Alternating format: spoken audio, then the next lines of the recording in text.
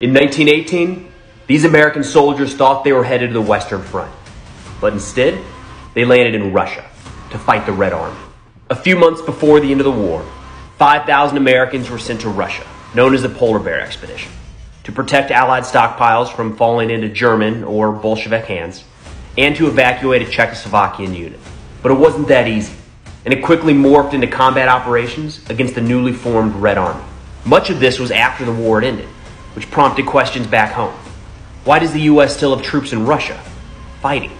In July of 1919, the men finally came home, but the expedition will cost the lives of over 100 American soldiers.